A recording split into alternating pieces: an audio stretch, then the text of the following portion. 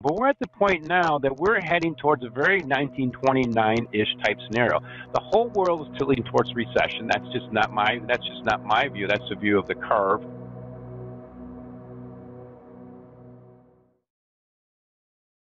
So first of all, I do think it's technical, fundamental, and just lessons you learn in trading and markets. So Bitcoin could easily now reach that 12,000 to 10,000 support level. I mean, that would be very low in my view. But how it happened is quite significant because it happened on the back of extremely low volatility. 30-day volatility in Bitcoin just dropped to the lowest level ever versus the Nasdaq, versus S&P 500, versus crude oil, and versus Bloomberg Commodity Index. They're most of different things. It just got very low. So it's indications ready to break out. I thought at some point it was going to break out upwards, but it's breaking down with a good fundamental reason. Collapse of FTX, and as Darcy mentioned, there's just plenty of scams out there. So it's got a good reason to go down, and it's got the fundamental technical things to do that in the short term. But I look at it as within an elongated bull market, and I like to compare that to the opposite in crude oil. Crude oil had a big bounce within an elongated bear market this year, and I can dig into those details later. But that's where we are right now. The key thing to remember is Bitcoin in terms of market cap and cryptos in terms of market cap is a rounding error compared to what's happened this year. The example, the total market cap of cryptos dropped about 1.3 trillion this year based on data in marketcap.com, coinmarketcap.com. That's the equivalent of two stocks. Amazon and Google dropped about 1.4 trillion so far this year. So it needs to be put in context of what's happening. This is the ebbing tide for all assets. Cryptos were the fastest on the way up. They're going down the fastest, and they're probably going to be the first one to come out of this and recover. We're just not near that point at the moment. The first generation of any technology does not stick. Why would Bitcoin? Why should we believe in it still? We know there's 21,000 or so crypto assets listed on coinmarketcap.com. Maybe 100 of those will be legitimate and really matter in the next 5 or 10 years, and maybe 12 of those really matter now. And yes, there's a risk that Bitcoin could not be the one. That's why we launched the Bloomberg Galaxy Crypto Index in 2018. Part of the reason, to me, that's the ultimate way to really track this space for institutional investors, be able to push a button, track an ETF that tracks the physical. To me, that's going to happen. It's a matter of time. And this issue of FTX will tilt the regulation that way, but I agree with you. Why Bitcoin? I don't know for sure, but remember, Bitcoin is the only asset that I've ever seen that is no one's project, no one's liability, and it's the most fluid 24/7 trading vehicle I've ever seen, and it's becoming a digital version of gold, and a world going that way. And then you have 12,000 wannabes. Now, Ethereum is a pretty significant measure of technology that I view as kind of akin to futures were almost 50 years ago when they came out, and ETFs were maybe 30 years ago when they came out. But yeah, I'm not certain it's going to be Bitcoin, but sure showing the signs of surviving 1,000 cuts. The sledgehammer to me is pounding out the foundation for gold, long bonds, and eventually Bitcoin to trade more like those risk-off type assets, and it's just a matter of time. The key thing from the Chairman Powell, there's going to be no surprise from this. He's going to come out still pounding because he has to. Inflation's still high, and if you look forward, his risk-reward is still he needs to get inflation down. But we're at the point now that we're heading towards a very 1929-ish type scenario. The whole world is tilting towards recession. That's just not my view. That's the view of the curve. What's happened with commodity spike in the past and Bloomberg economics team. Yet most central banks in history are still tightening. That's typically an oxymoron compared to what's happened in the last 40 years of markets. So that dangling carrot of liquidity that helps save everyone is not there. And Powell knows he can't put it there until we have potentially lower plateau and risk assets. Because number one means commodities. Still the only one that's still up on the year. It's just cryptos have been the leading measure of speculation and excesses of excess on the way down, and we're never going to see the ease of ease from the Fed as we have in the past. So that's the stage we're in right now. But if there's any market, I mean, cryptos have already backed up 80%, and you just don't want to get too bearish when things are 80%. I think we're in the final stages of this bear market for cryptos, but it's not going to be easy. And typically markets don't just make V bottoms.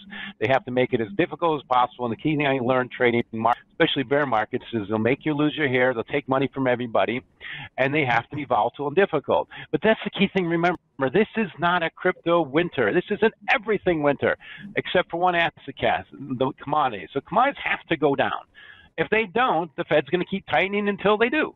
And so that, to me, is the way I look at it. And at some point, we're going to come out of this. But right now, as we head towards the end of this year, and we see chairman still pounding, we see the Fed fund rate expectations for next year, still for more tightening a year from now.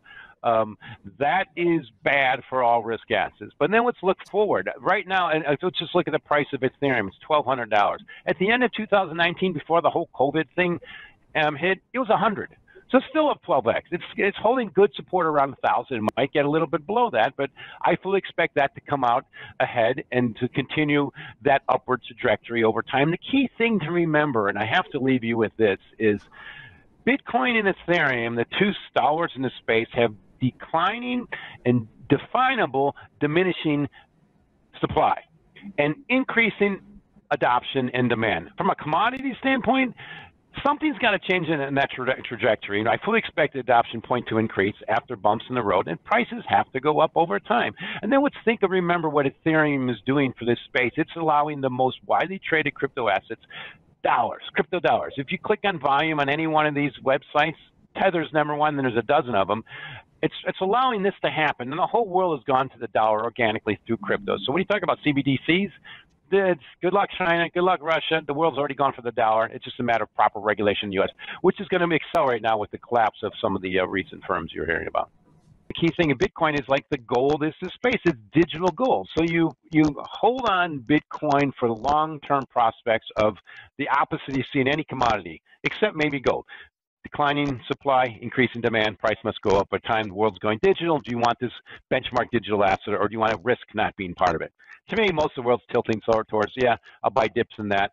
It's been a little bit early. It's getting hammered lately, but technology is still there. It's just the way you get to it. Some of these centralized exchanges are having issues. And then you look at CBDCs. Is how do you define DC? Just remember this real quick. China wants to launch a CBDC, but in the U.S., all you have to do is regulate crypto dollars like we do banks or primary dealers, and it's already happened organically. That's the key thing about this space, where the U.S. is not going to mess up. During this FTX fiasco, saying, see, they've been calling it digital gold, but how can you say it's digital gold and Bitcoin when it has not preserved wealth? Oh, it's the greatest wealth creation asset in the history of mankind. So let's talk about preserving wealth. I fully expect gold in dollar terms is going to break above $2,000 an ounce probably next year and never look back. It's technically and fundamental the foundation. The trigger might be a pivot from the Fed or wimping out, as Nora Rubini says. So I'm bullish gold, but I look at gold as if you're holding gold in this world that's rapidly going digital and you're not adding some cryptos, Bitcoin or Ethereum to that space, most notably Bitcoin, you're at greater risk of falling behind. I look at it as why take that risk? And to me, that's where it was going. There was recently an article from Harvard about potentially central banks buying gold, just piggybacking on what Saifedean Ammous wrote in his book, The Bitcoin Standard, almost 5 years ago. It's just a matter of time. And you have to expect digitalization and technological advances to go backwards. And for Bitcoin and gold fit together. And one thing that's happening is every day that goes by, just this year alone, the relative volatility of Bitcoin is dropping versus most other assets. Why? It's new, it's nascent, and which is ask Blockbuster what they think about Netflix. Yeah, very much surprised. I got to meet Sam at the SALT conference in the Bahamas. I think that was in April. Met him with Anthony Scaramucci, and that was where we all were duped. And to me, it's much more important what this means. Now, coming from a futures, a highly leveraged, speculative futures background, where 20-to-1 leverage is normal in daily trading, this is unfortunate, but it's normal. It's the same recipe, different day, different instrument.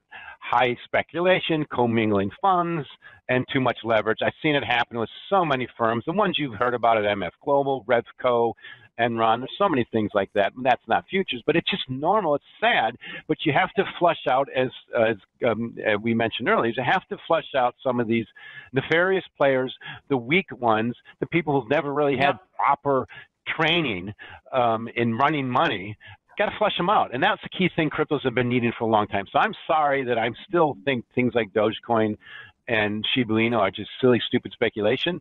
And it's, speculators are supposed to lose. Over time, they almost always do in the long term. But what comes out of this is the same thing that's come out of the collapse in railroads and collapsing in bike stocks in the 18th century in Europe, and collapsing the internet. You get things like Amazon and Google. And I like to compare the volatility of Bitcoin right now is actually on an annualized basis is exactly the same as Amazon. It's 1-to-1. Amazon is, giving that example, is 25 years old and showing growing pains as the world towards recession. And then you have this asset class that's never happened before. Like I said, 24/7 fluency trading, no one's project, no one's liability. It's in early days. I look at it, so the risk is not having some of that in your portfolio.